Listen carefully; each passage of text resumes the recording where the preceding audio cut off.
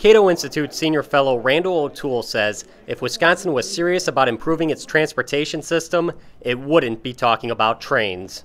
The bottom line is that anything you can do with trains in Wisconsin, you can do faster, better, cheaper, and safer with buses. Buses can go as fast as commuter rail. Buses can go as fast as the so-called high-speed rail they want to build from Milwaukee to Madison. And buses are safer.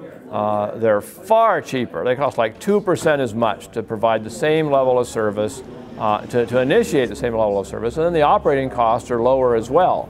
So if you don't have to pay those upfront capital costs, if you don't have to go heavily in debt, you're just a lot better off as a community to run buses. And though there are a few people who say, well, I won't ride a bus, well, is it really important that we provide gigantic subsidies to snobs? There's an old saying in business circles about why the railroad industry fell apart 100 years ago. Railroads failed because they thought they were in the railroad business, when in reality, they were in the transportation business. O'Toole says supporters of commuter rail still do not grasp that lesson. Well, there's this big romanticization about trains. And I think people think that 100 years ago, everybody got around on passenger trains or they got around on streetcars, and they don't realize that only the wealthy were able to ride the passenger trains, intercity trains, and that only the middle class, white-collar workers and their families were able to ride the streetcars. Blue-collar workers couldn't. They had to walk everywhere. They couldn't afford the streetcars. And the idea that we should go back to that era of a two-class society where some people had mobility and other people didn't is just un-American. I mean, here we are in the most mobile society in the world, and these people are out to kill it. It doesn't make any sense at all. The state is considering legislation that would establish regional transit authorities that would lay the groundwork for commuter rail throughout Wisconsin.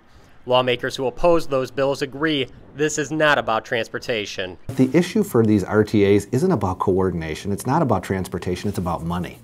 The only reason they want to form these RTAs is so that there's a new way to pick your pocket to create subsidies for a version of transportation that at best is a social welfare program. It's not really a transportation program. So when I look at empty buses driving around the Capitol, I say to myself, okay, there are some people who will utilize that, but everybody knows that when you get a job, what's the first thing you save up for? A car.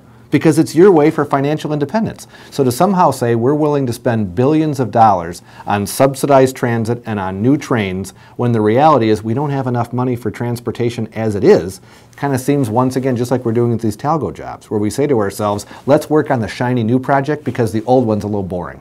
Well, let's focus on what really works, that 98% of the people in Wisconsin are going to use, which is good highways, and for some people, buses. The idea of having shiny new trains might seem sexy to some, but it seems to me to be a boondoggle in the making that we're never going to get rid of once it's started. The state is going to have to subsidize it for years, and then when it's worn out, the few people who ride it will form a lobby to make sure that it keeps on getting subsidized, and the state throws a few $100 million more at it to rebuild it entirely so that they can keep subsidizing it for another 30 years after that. We've seen that in Washington, D.C. We've seen it in other cities that built rail transit 30 years ago or more, San Francisco. Once you're done, you're not done paying for it. You have to pay for it forever. For the MacIver Institute, I'm Bill Osmolsky.